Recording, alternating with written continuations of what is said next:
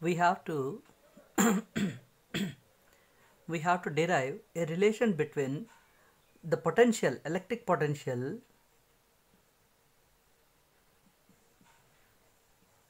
and electric current.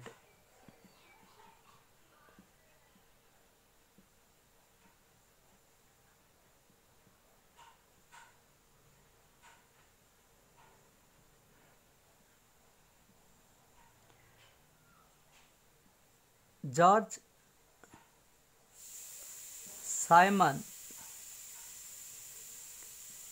Ohm,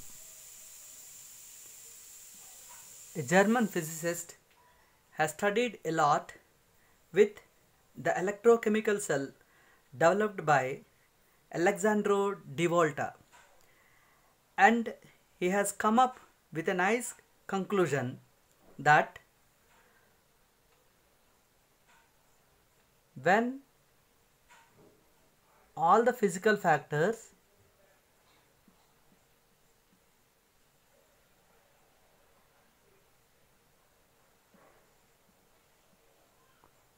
remain constant,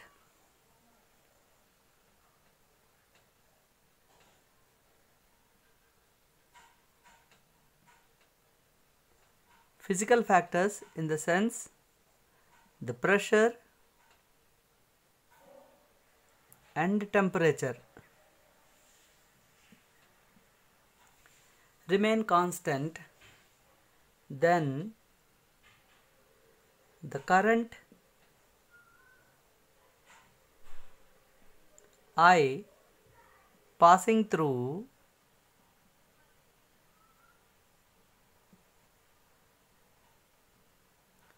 a conductor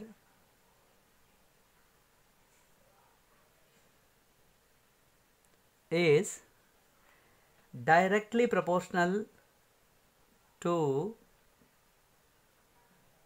the potential difference applied across the two ends of the conductor.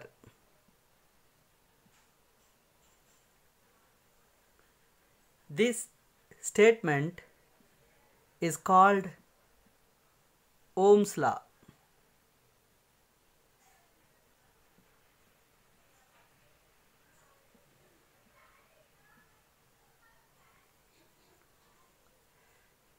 So here V is directly proportional to I, which implies V is equal to some constant into current. This constant of proportionality is known as resistance. Resistance is represented by a symbol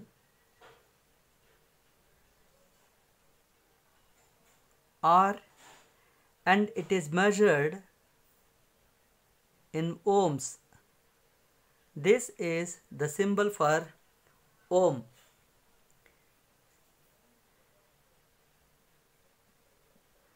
SI unit of resistance is ohm, which is nothing but volt per ampere.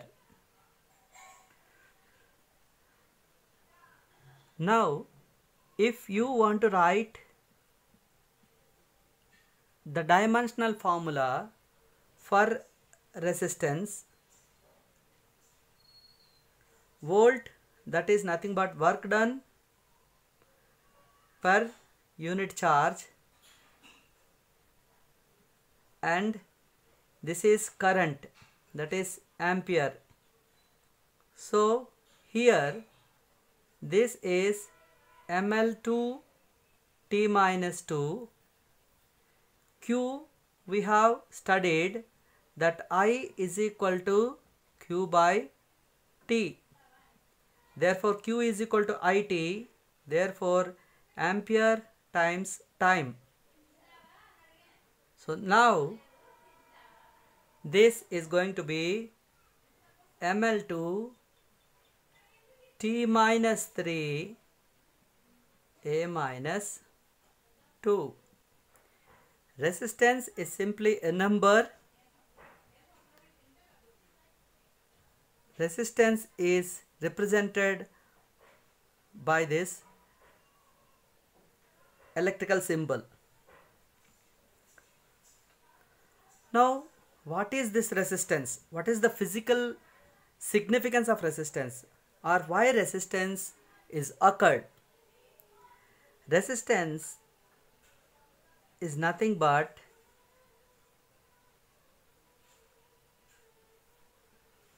an obstruction causing the flow of electrons. This is because the random collisions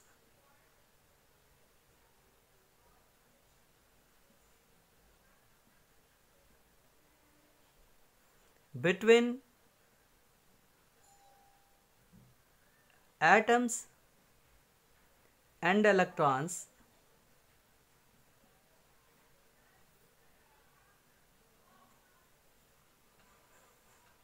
and collision between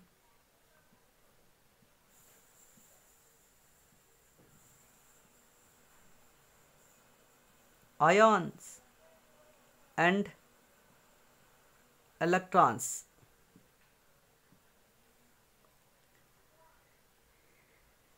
This resistance depends on many factors. Now let's talk about the application of resistance. Resistance can be used to control the current. It is a controlling device.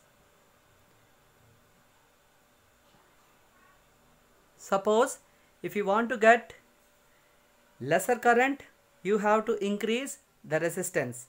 If you want to get more current, you have to decrease the resistance. So resistance can control the flow of current. So in this we talked about the Ohm's law, which is stating a relationship between V and I, the electric potential and electric current. After studying lot with the electrochemical cell, Ohm has come to a conclusion that V is directly proportional to I. This is the mathematical statement of Ohm's law. Now this is to be converted into equation, then we have to have one constant of proportionality, and that's nothing but resistance. And we talked about resistance and its uses and how resistance is caused.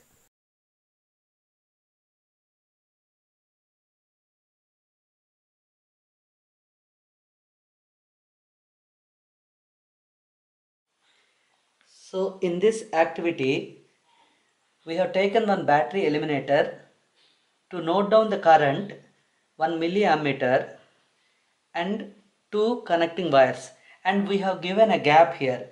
In this gap, now we are going to connect two different kinds of bulbs and one specific resistance wire. So now we will see what are the corresponding readings that are obtained in the milliammeter.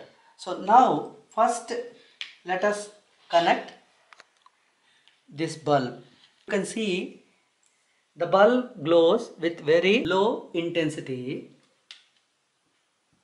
and here the milliammeter is showing around 90 milliamperes. Let us fill this gap with this bulb. Now you can see the bulb is glown and the reading that is obtained in milliammeter is around 210. Now let us fill this gap by a wire. Now we see that The reading in the milliammeter is around 250 milliamperes. So what actually we wanted to show from this activity, the same is the potential difference. It is always connected at 2 volts only. Rest of the things are same. Only we are filling this gap with 2 different bulbs and a separate wire. Now for each component we are getting different readings. So why actually we are getting that different readings? It is just because of the resistance offered by the 3 components.